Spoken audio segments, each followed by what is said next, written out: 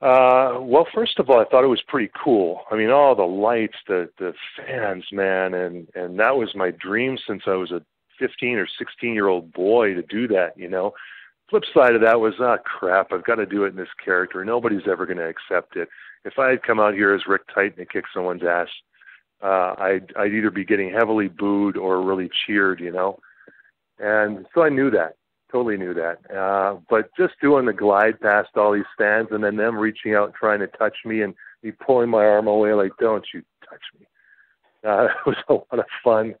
And I knew the commentators were going berserk at the table, and I could hear that, and that was sort of dream state-like. And the Razor Ramon character, I always really liked it. You know, I thought it was cool from the moment it came out. I remember Scott in those original vignettes, and he was a lot bigger, a lot stronger then, actually.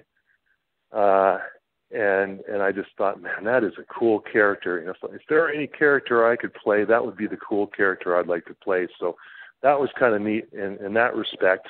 But yeah, a lot of mixed emotions, like extreme from one to the other, of course.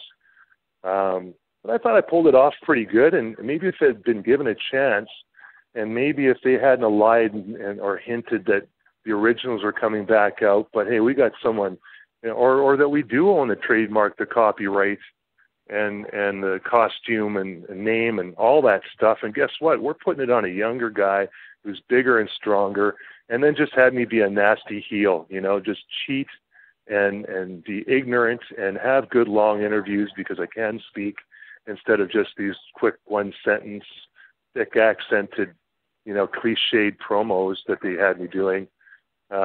It might have worked. I don't know. But chances are probably not, but it might have.